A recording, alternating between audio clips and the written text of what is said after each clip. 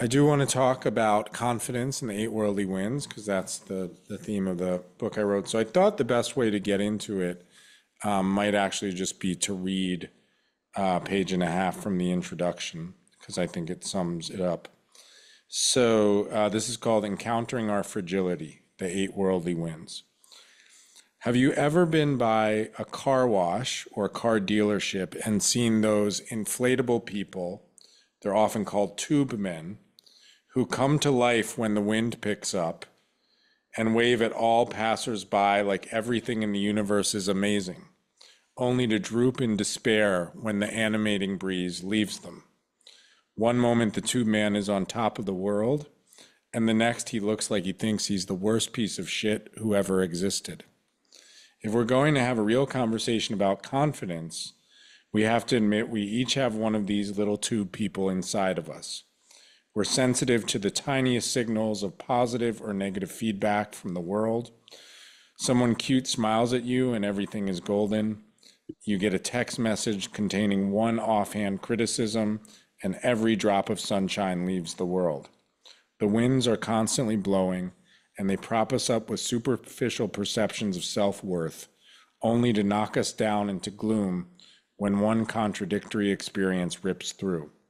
If you've been around the block a few times, you know that no matter what you do, no matter how you try to protect yourself, the next contrary experience is always coming. In classic Buddhism, these forces that both inflate and deflate our self-regard are sometimes called the vicissitudes, but they often go by an appropriate metaphor, the eight worldly winds. They're known as winds because whenever we become attached to some plateau of stillness or ease, these experiences can knock us off balance. They can also be thought of as eight traps of hope and fear, traps we face constantly because they're moments we either chase after or brace against. Siddhartha Gautama, the historical Buddha, categorized these eight into four couplets, in which one side represents our elation or hope, and the other side our deflation or fear, or in more extreme moments, our deepest fantasies and darkest nightmares. This framework is both ancient and timeless because even as culture evolves and technology accelerates, not much has changed in the existential terrain of the human heart. Throughout history, other experts of the human mind have also tried to elaborate ways to describe the things we all long for, such as psychologist Abraham Maslow's hierarchy of needs, which does have some surprising parallels with the eight worldly winds that Gautama talked of 2,500 years ago.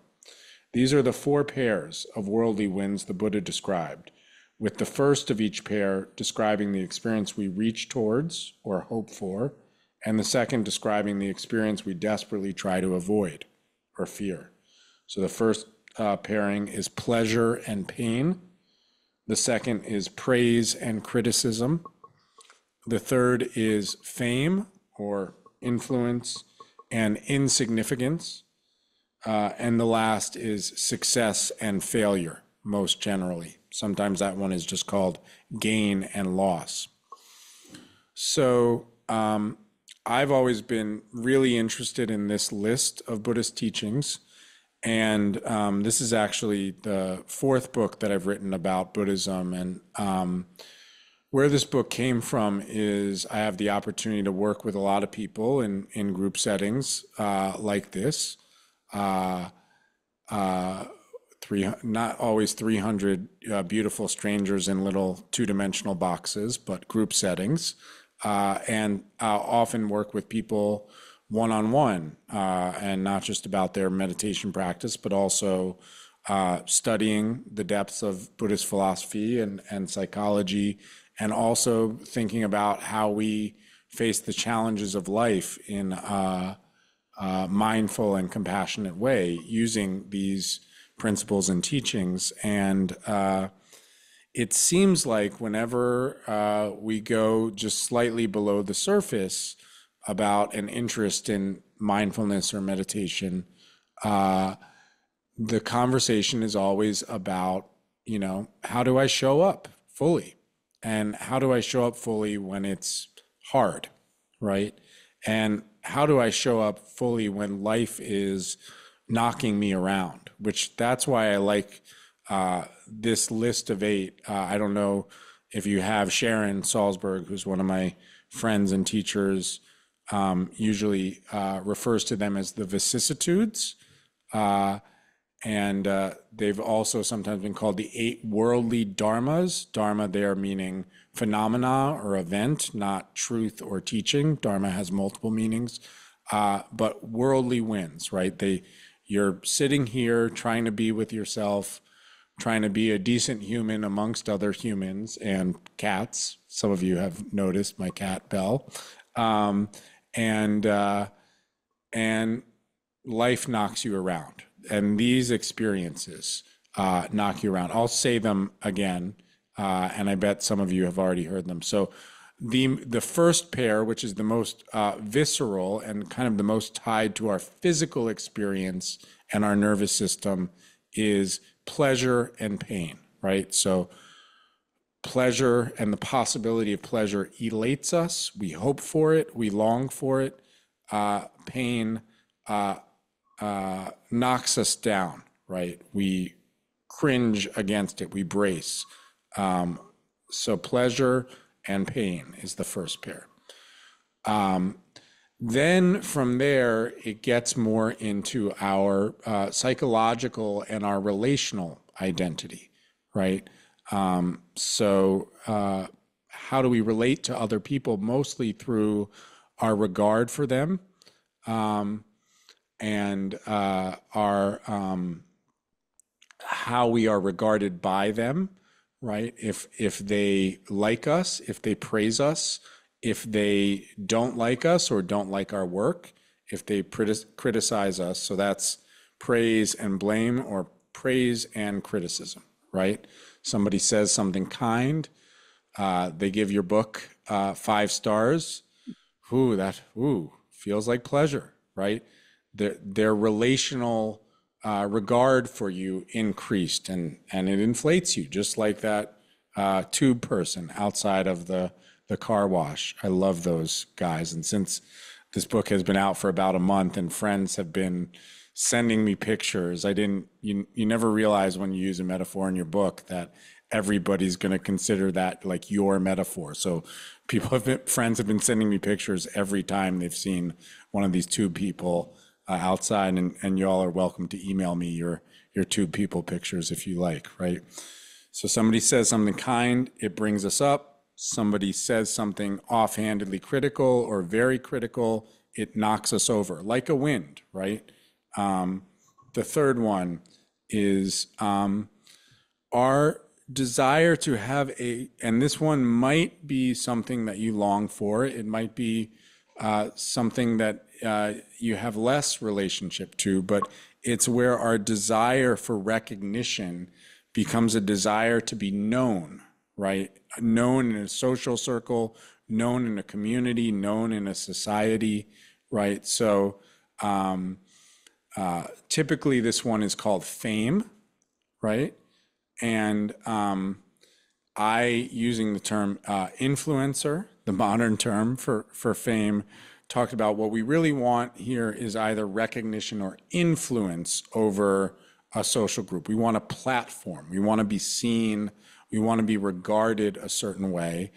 And the reverse of this is, there's 2 reverses of it. In one of the lists, you will find the reverse of this is infamy or disrepute. The interesting thing about the era that we live in is that our media and social media has helped people figure out how to use infamy as another form of fame, right? To be a controversial person can actually be just as powerful. It can give you just as much power as being a famous person. So I really tend towards the other feared element of this pair, which rather than being infamy is insignificance, being alone and unknown. No microphone. We're cutting the microphone off. Speaking of nobody in particular in our political lives. Insignificance. Did I spell that right? Fame and insignificance, right? So that might be one that you have some relationship to. It often comes up when we're trying to put our work or some way of being seen in the world out more broadly. It may not, that one may not be quite as relevant to you right now in your life. And then the most overarching or generalized one about our social and sense of self, you could say, is either called success and failure, or in some lists you see this called gain and loss, right? So whatever the project is, right? A successful meditation practice. Don't we all long for that, even though we don't quite know what we are even longing for? Does that mean more concentration? Does that mean more kindness and open-heartedness flowing from our practice? Does that mean we do it every day? What does that mean? Meditation with no bodily pain, right? Don't we all long for that? What does it mean to fail in our sitting practice, right? What does it mean to succeed in a relationship, right? Not one that the historical Buddha was, at least not intimate relationship, wasn't his particular bag, but it could be what we're trying to apply our practice to, right? What would that mean? What does it mean to fail, right? Somebody talked about, purchasing or getting a new home. I talked about success and failure with just traveling, right?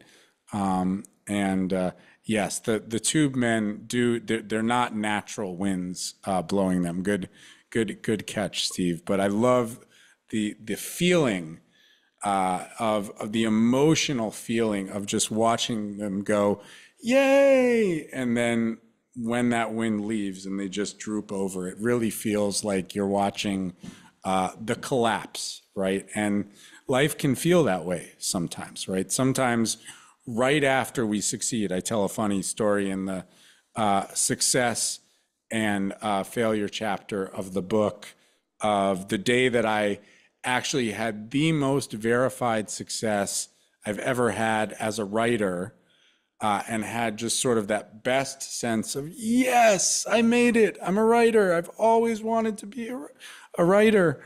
And then I got news that a writer who was a friend of mine, who I actually respect quite a lot, succeeded even more than I did on the same day, right? And then there was a moment of like, oh, shucks, right? So we're constantly in these modes of getting elated and deflated, right? And so typically, if you look at classic Buddhist teachings, especially coming from the Theravadan tradition, meaning the Theravada literally mean old school. It refers to the schools of Buddhism, for those of you who don't know, that really focus on the meditative practices and lists that come out of the earliest discourses, the discourses that are directly linked to the life of the Buddha. So in Theravadan Buddhism, the quality that helps us sort of work with these winds, hold our seat, you could say, is usually translated as, well, it's in non-translated, it's either upekkha in the Pali language or upeksha in the Sanskrit language. And that usually translates, does anybody know how that word gets most commonly translated? Happiness, it's an E word. It's this confusing E word. It usually gets translated as equanimity. Have people heard that?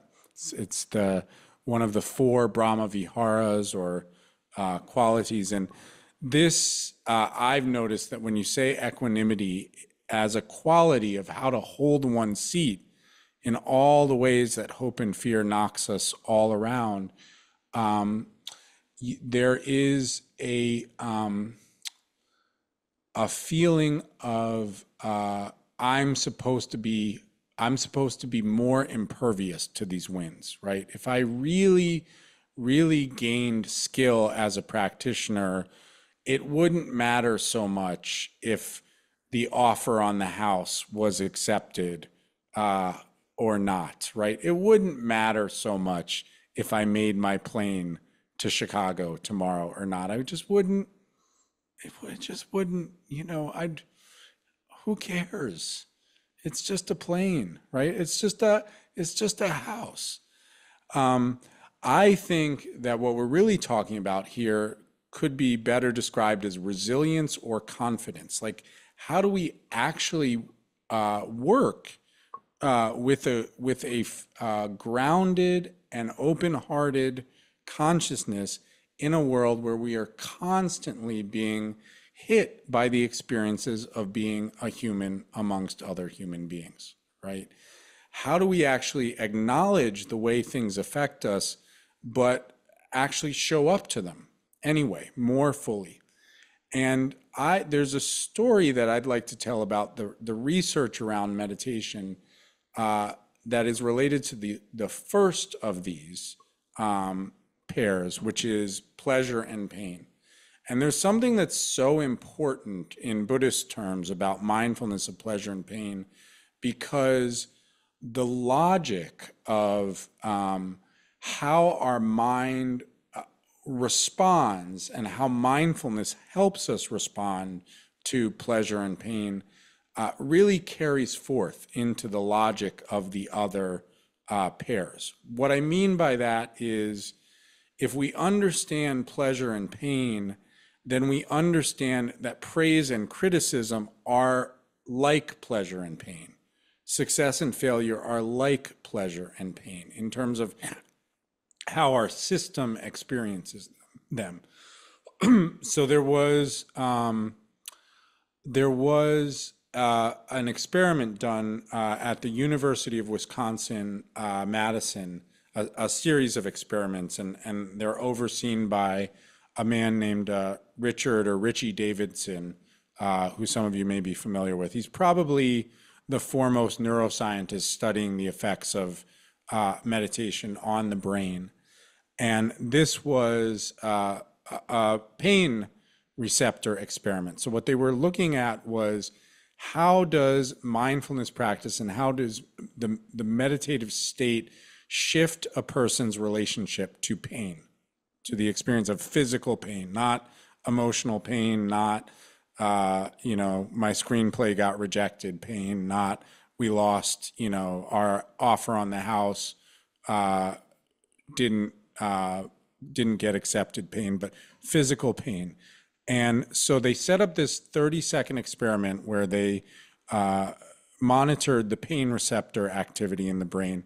And the way the experiment was set up is they had, I believe, these burning plates, these metal plates that they could take to very high temperatures very quickly and cool off very quickly. So it would deliver a legitimate burning sensation. It was painful, but it wouldn't it wouldn't cause any permanent damage to the skin. It wouldn't leave a burn, and that was important. So it was a painful experience without a damaging outcome. So, but the way they set up the experiment is the painful sensation only lasted for 10 seconds, but they monitored the pain receptors for 30 seconds. So the way they set up this experiment is, at the very beginning of the experiment, they said, soon you will experience a painful sensation, right? Then 10 seconds after that, the pain actually started. And then 10 seconds after that, at second 20, the pain actually ended, but they keep monitoring for 10 more seconds to see the pain receptor activity. So basically, they set up these three phases of how we experience physical pain.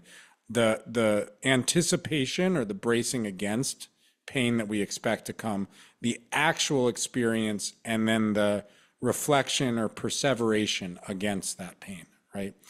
So they had non-meditators and the master meditator, who I call in the book the Jedi of mindfulness, sorry for being of the Star Wars generation, but was a Tibetan Lama you may have heard of named Yongey Mingyur Rinpoche, who wrote the book In Love with the World, really wonderful memoir. So he had done the most hours of mindfulness in his life, and he represented the master meditator, and then they had people who are somewhat experienced in meditation, and then total novices. So basically what happened was people who had never practiced mindfulness before, it was 30 seconds of pain receptor activity. So as soon as the technician said, soon you will experience a burning sensation, they were in some state of anticipatory pain. It went up a little bit during the actual painful experience, and it came down a little bit during the last 10 seconds when they were reflecting on the pain, but pretty much they were in pain for all 30 seconds. Okay, so I'm at a lecture, and this is also described in a book called Altered Traits, which Richie Davidson wrote with Daniel Goleman.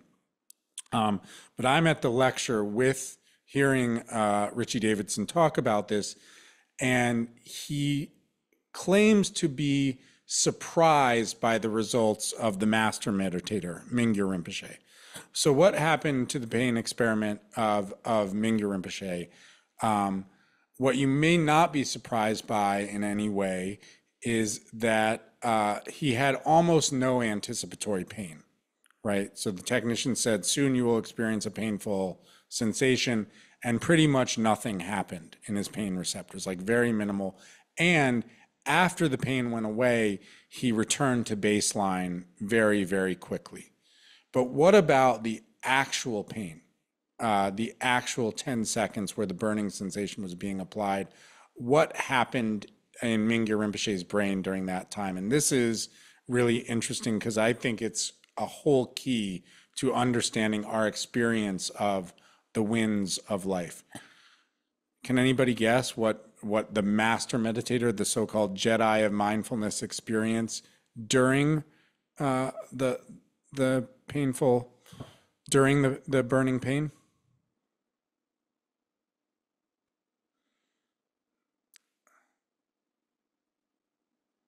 Yeah, so we have, he felt better, well, peace of mind, higher, more painful. So his pain receptor activity spiked higher than the control group, than the novice meditators.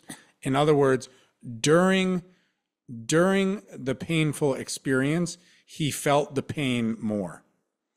But again, nothing before, and he returned to baseline very quickly. So this is really interesting about what meditation does is it makes us feel our experience more, right? That may sound like a bummer, right? I joke in the book, like if you hired a modern day Don Draper, if you know who Don Draper was, the ad executive from the show Mad Men, to sell subscriptions to the Calm app, probably wouldn't be a good promo line to say, feel pain more, practice meditation, right? But that is what the master meditator felt. Now, he didn't feel pain before or after, right? But he felt what was happening fully. That's the point. He felt the wind hitting him, but he was there with it. It didn't knock him off. It didn't have extra effect after the fact. Now, you could imagine them doing a pleasure meditation, like eating, a great dessert or something like that, right? And he would probably also feel the pleasure more than the control group while it was happening. So that's probably the trade-off. But the point here that I think is super important is if we think that the other winds operate on the same sort of logic as pleasure and pain, then it would also stand to reason that if you hope for something, you're going to feel that fully. And if you fear something, you're going to feel that fully. This has been a very interesting process for me. The reason I use the airport, I'm in airports a lot, actually. I travel a fair amount. Don't always feel good about the carbon footprint associated with that. I'll say that. That might be the perseverating pain after the fact. But one thing I've noticed about myself is I always have anxiety in airports. There's just always a certain hope, fear. I like to get to airports early. I like to get through security. I got the TSA pre-clearance so that it would be a little bit smoother. Anxiety sort of is there, right? And I've meditated for, at this point, I'm, almost 30 years consistently, that my practice has, since being a teenager, that it's been consistent. That hasn't really changed, like there's still that experience of uh, moderate anxiety and moderate, I hope I make it, right? What has changed is I have a lot more confidence that I know my own mind and I know how to work with it, right? So that the anxiety is only happening and I'm like, yep, oh, what am I anxious about? Oh, yep, I'm on my way to the airport. Okay. Yeah, this is that, right? This is me. This is my mind. This is the world that I inhabit. And what has shifted is that I can inhabit that experience more fully, right? So I think that a word for this whole practice of actually working with hope and fear in our experience uh, is what I'm calling the practice of confidence. And I didn't want to write a book about Buddhist teachings on confidence, claiming that it was going to, like, from a sort of alpha male perspective, we could say, where we might make the claim, I have confidence and go get them. The world is yours. Well, first of all, I believe the world is everybody's, right? But I also think that confidence is a practice, right? And it's a practice of working with hope and fear. And just like the pain experiment shows, the more awake we get, the more present we get with our experience of hope and fear, right? So I think that's really important, to view confidence as a practice and to view the ways that life strikes us, both the pleasant and the painful, both the hopeful and the fearful, as one, just part of the human experience, and as things that we are increasing our awareness of and increasing our sensitivity to. Yes, in prepping for this book, I was interested in looking into people like Tony Robbins to see how they were manifesting and presenting confidence. That was an interesting process for sure. So the second half of the book, I talk about some of the teachings that are coming at what is called the four powers of confidence, and talk about some ideas for supports we can have for building more confidence. But I think, whether or not you want to pick up the book or not, the key piece that I wanted to just offer as the nugget of wisdom is the same nugget of wisdom that's coming out of that pain experience, which is the winds of hope and fear, the eight worldly winds. They are intrinsic to being a human being. They're not going anywhere, right? We're not going to get away from those. And what we're trying to do with our practice is become more open-hearted and more recognizing of those, so that we can transform our relationship to them, So, yeah, I doubt there will ever be a moment where I don't get a little anxious in an airport, right? But you might not know that that's what happens to me unless I talk about it, So anyway, those are my thoughts for the evening. If anybody is, because I know some people pop off in discussion, but I'm here for the next 20 or so minutes. I'd love to have a discussion or answer questions. I'm just going to pop a few links in there. The main title of the book is Confidence. You can, wherever you like to get your books, it's at the first link. And if you want to check out some of the courses that I teach online, you can go to dharmamoon.com. You can also just shoot me an email if you want to just say a few words at the link at, sorry, I put that, let me do that again. Here are the links. EthanNichtern.com, Confidence is the book link, and dharmamoon.com for courses, online courses that I teach. I see Isabel has a hand raised. My daughter's name is Isabella, but she goes by Izzy. So, It's nice to meet Yes, I Isabel. you too. Such a great talk and one of my favorite subjects. And is your cat Bella? So your daughter's Isabella and your cat's Bella? Oh, I don't need to take up your time, but 7-year-olds can really throw shade. So we adopted this cat. The cat was originally going to be Wednesday, after Wednesday Adams. But then Belle, who's one of the minor Disney princesses, Izzy comes home and she's like, the cat's going to be named Belle. And I was like, but Izzy, that's a little close to your name, Isabella. I think at some point she might not want to be Izzy. She might want to be Bella. And she goes to me, no, Dad, uh, it's I'm Isabella with an A. This would be Belle with an E. Oh, Totally different. And I was like, all right. big So, distinction. I stand corrected. So Yes. anyway, what's Probably, on your mind? probably get over being Izzy like I did at one point. Izzy. Yeah. Um, I just wanted to say that this weekend I saw Inside Out. Yeah, I did too. Yeah. Yeah, right. And so, like, it's all about anxiety, which I share a gene. My whole family has the anxiety gene, we say. And Yeah.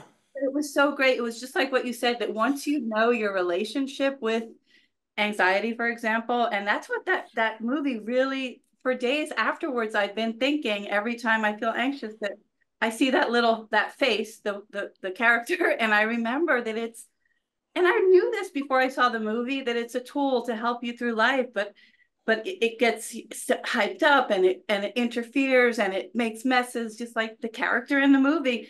And just seeing it like that really helped me to relate to my anxiety in a different way, just like what you're talking about in terms of the eight winds and understanding, what triggers are, whatever, anxiety or fear or Yeah. I just wanted to Yeah. share that. Yeah, thank you. Yeah, Inside Out. So, Inside Out 2, which is the Pixar movie. These movies are based on I believe they're primarily based on the modeling of emotions developed by Paul Ekman.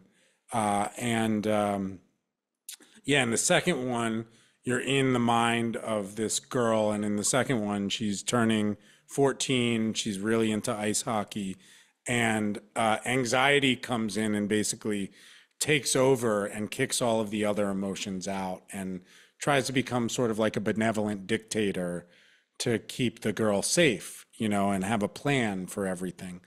And so, what I love about these movies is that there is a real portrayal of what in the Shambhala and Tibetan teachings might be called the basic goodness of emotions, right? And this is, internal family systems is a model of Western therapy that has a very similar approach of what if we actually just held our mental experiences with a little bit of appreciation, like that they are actually, they're not just harmful, infestations. They actually have wisdom. They're trying to help. They're trying to keep us safe, and that's one of the things I love about tantric, or sometimes called Vajrayana, or mostly known as Tibetan Buddhism, is these ways of mapping visually and ceremonially emotions as not just confusion or what could be called klesha in the Sanskrit language, but as sort of having uh, real wisdom to them, and hope and fear have real wisdom to them. But again, if we don't have an awakened relationship to our emotions, they can their functionality can become destructive, right? And that's basically what happens with anxiety, is it doesn't leave space for the other emotions to kind of co-create a compassionate self, and kind of becomes a dictator, right? And it's a pretty beautiful. I thought it was a pretty beautiful movie. Anyway, and it's beautiful because the kids who see it can start to, and maybe the cats who see it can start to really have a playfulness with naming their emotions, right? Sometimes Izzy will say, my brain is telling me X, which I think is such lovely language because it's not making it like this is me and I'm a bad person for having this experience. It's like I'm actually in dialogue with my own brain, my own mind. And that, what a wonderful way to think about it. So I think confidence is about being in dialogue with our hope and our fear and showing up with that, you know? So, yeah, thank you. So, what role do motivation and deeper connection to insight have to the eight worldly winds? I think to be to my mind, I think, do you pronounce your name Uli? Or is it Yuli or Uli? Um, you can correct me, please. Uh, to my mind, the point of being a Buddhist practitioner is that whatever happens to us in life, we are trying to gain insight from it, right? In other words, yes, we do long for certain things, like we do long. If you have a longing to buy this house, that's your hope. You can't really do anything about that other than experience it and pursue it. If you have a longing for a relationship, then that's your hope. That's your longing. But I think the idea of being a Dharma practitioner is that whatever happens to us in life, what we're really trying to do is gain greater insight and wisdom from it. So there's a superficial way of meeting the eight worldly winds, which is just, I need to get this success, avoid this failure. I need pleasure, I need to avoid pain. And that keeps everything on the surface without a lot of insight. Whereas if you say, oh, I'm going to use this experience of a relationship, or I'm going to use this experience of trying to enter an American real estate market, which it can be seriously hope and fear inducing, to try to gain further insight into my own heart and mind. And that motivation for deeper wisdom is going to be the reason that I engage in conventional activities. Then we're operating on a much deeper level. Like everything is about awakening, and that doesn't mean to be a worldly practitioner for me. It doesn't mean you abandon the affairs of the world. It means that we use the affairs of the world to say, what's my real motivation here, right? What's my real motivation in this relationship? I want to learn more about being human. I want to awaken a little bit more. So it's not just, I think that's the other thing about a Buddhist approach to confidence. It's not just getting what we want, right? Getting what we want is not, it doesn't do it on a deeper level. But what does do it on a deeper level is whether I get what I want or not in this particular instance, can I harvest greater insight about my heart and mind, about the truth of who I am, the truth of interdependence, the truth that all things change, etc. And can I use the events of my life and the hopes and fears of my life as kind of a harvesting of insight? And then I think our intention becomes a lot deeper. So that's the way I think of it, that there's a superficial way to relate to the eight worldly winds, and then there's an awakened way to relate to the eight worldly winds. But either way, the eight worldly winds are going to be there. That's, I think, the key piece. You can't get away from the eight worldly winds. If you have airport anxiety, your relationship to it will probably change, but you will still be a human trying to get to his plane, right? That part happens no matter what. Yeah, yeah. Self-worth to confidence. Yeah, I thank you for that. I think the piece that I focused on in the introduction of the book is this question of, if there's no self, how can there be self-confidence, right? And I think people get hung up on the idea that there is no solid self, that we are always changing, that we exist in different contexts, right? That there's nothing solid about our experience. And people sometimes get hung up on that and say, well, what's the point in focusing on your self-identity at all? And the experience of non-self, when we really look into what that feels like, is an experience of positive regard to oneself. Um, it is an experience of our own basic goodness, right? Our own worthiness, you know? Like when the Buddha actually attained awakening, there was a sense, you know, when he touches the earth, everybody has seen that. There's the mudra of his right hand, the bhumi sparsha, which literally means earth or ground touching gesture. He's basically saying, I'm here and I'm worthy to be here, right?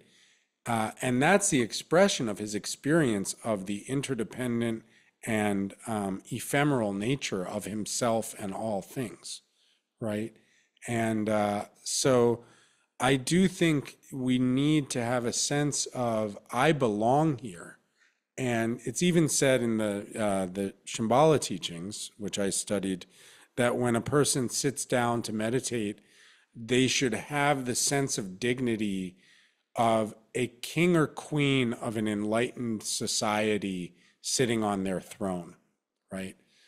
That's pretty badass when it comes to a sense of confidence and self-worth, right? That there's we don't have to feel like a king or queen. I don't actually believe in king or queens. I'm into democracy myself, but that sense of like I belong here is such a it's such a hard to experience but really beautiful part of this practice. And so I think that's why loving kindness meditation is so important. I think that's why people like Kristen Neff and Christopher Germer have really focused on self-compassion as practice rather than just focusing on compassion towards others.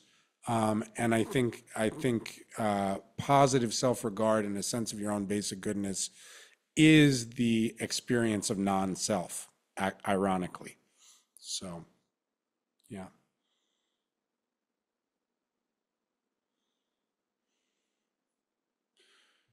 More praise. Yeah. Pema Chodron, all emotions, when held skillfully, carry a core of wisdom. That's the basic idea of wisdom emotions. Very, very important concept. Any other questions specifically? Did I miss one in the chat? Ethan, there was one by Tommy at 724. I don't know if you want to speak to it. Oh, yeah. Isn't longing having Oh, qualities, yeah. grasping and attachment? So I don't know if you'd like to speak to that one. Yeah, yeah, yeah. This is the tricky piece, right? So, uh, attachment is an interesting word in English because, you know, I don't often use that word pejoratively the way some earlier Buddhist translations do, because attachment can just be a style of relationship, whereas grasping, I think, demonstrates like we're holding on to something. There's almost like a paralysis, like I need this, it needs to be this way, right? And same way, fear can have a quality of pushing away, which is different from just like, this doesn't feel good, right? It's like, I need this to not exist, right? And so hope and fear can, this is their danger, right? Is they can very easily induce that response of not just, I want this, you know, I want this, you know, I want whatever it is that you want. There's a part of the heart that just goes, this is what it is. I want this.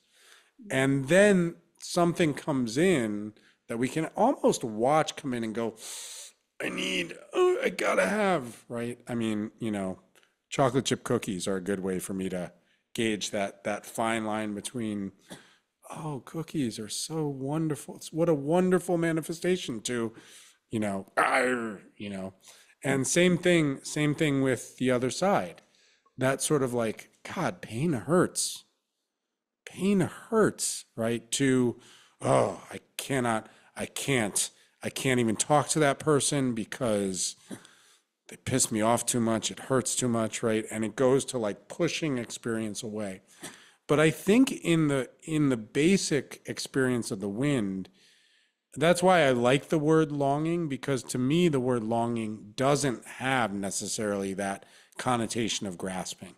And before there's a grasping, there's just the I want, and then the mind, the confused, the unaware mind can very quickly turn that into, but I gotta have it, And so that is a danger, right? That is. And so what you're talking about, bodhicitta, the awakened heart, which is a term common to all schools, especially of Mahayana Buddhism. Chitta literally means mind, but heart and mind are often used interchangeably.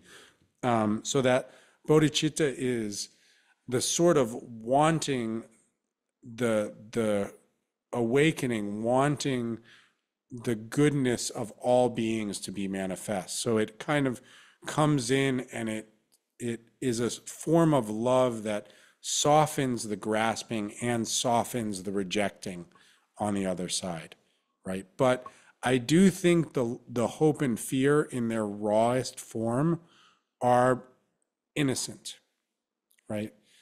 It's just how life strikes you,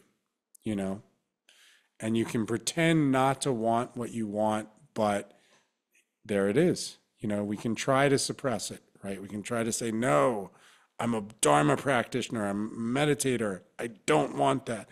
Usually what comes in there is the word should and should not, right? And oftentimes you hear people saying, I know I shouldn't be afraid of this. I know I shouldn't want this. And it's like, no, it's just, I'm afraid of, So, but you're absolutely right. They can very quickly, without mindfulness, turn into grasping and rejecting. Yeah.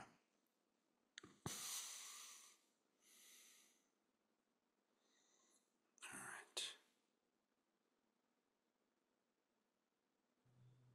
So I think it's about time to begin to close. Yeah. It is. We usually close at 7:30. So you're right on the dime. Wonderful.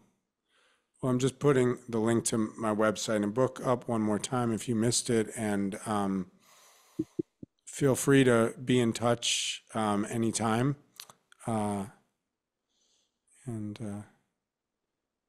I think should we, sometimes in my tradition, we just have a moment of contemplating the merit of our practice and gathering, and just having a sense of offering that to our own future development and to the benefit and awakening of all. So just take a moment. Any insight that's arisen for you from your own practice tonight, from the effort of it, you can just imagine that insight is growing within you and benefiting your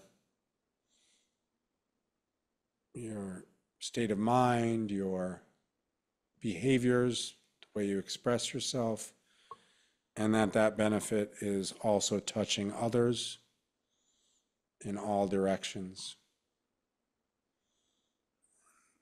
One very simple dedication of merit that I heard Thich Nhat Hanh say once is simply, may the fruit of our practice be for the benefit of all beings. May the fruit of our practice be for the benefit of all beings.